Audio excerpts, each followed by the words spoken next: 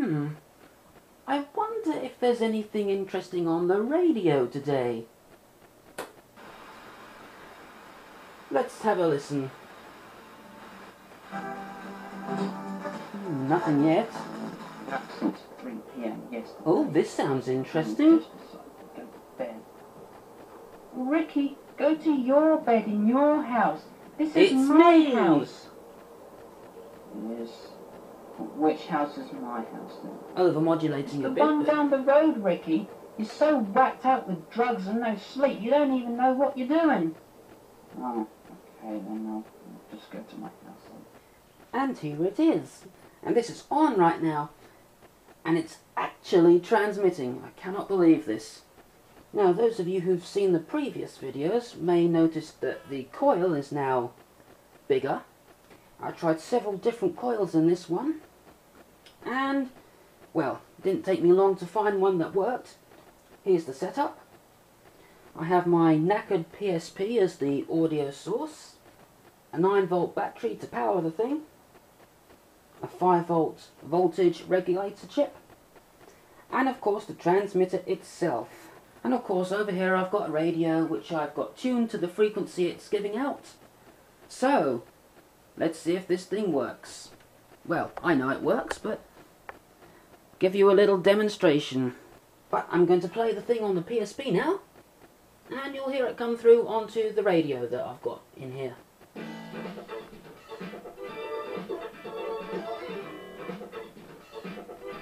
Just turn that up a bit. Yep, no tricks here.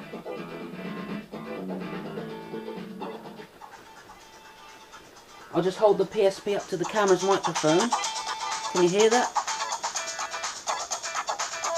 Microphone is behind the screen. Really weird place to put a microphone.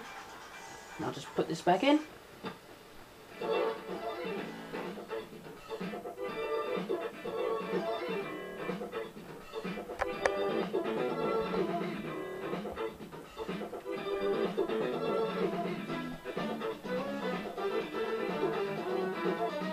So,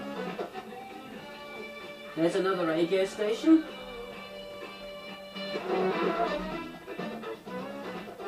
There's my thing. Oh, what on earth is that?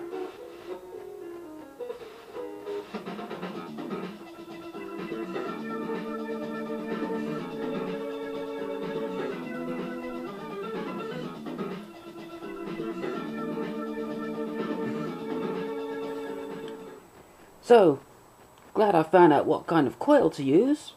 0.5mm wire, 6 to 8 turns, 6mm diameter. Do you know, if I touch the coil on this thing, the strangest thing happens. I'm just going to stroke it with this pre-burnt match, and the radio makes the weirdest noise. Listen. Actually, I'll just turn the radio up because it doesn't play that very loud. Can you hear that?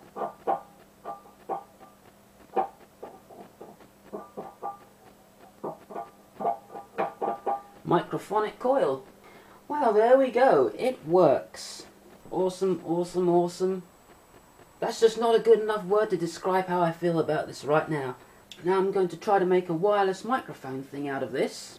The input on this is pretty sensitive, but nowhere near sensitive enough for a microphone, so I'm going to build a separate preamplifier for that. And I might make a video about that when that's done. So, until next time, goodbye.